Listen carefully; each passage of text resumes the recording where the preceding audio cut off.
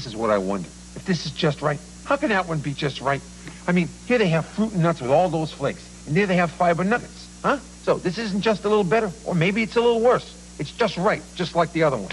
Hey, they both taste great and they give you all those vitamins, but the thing is they're doing it in different ways. So they may both seem just right, but it's just not physically possible. Kellogg's Just Right. For the perfect blend of 100% nutrition and great taste, no other cereal is just right. Of course, I've been wrong before.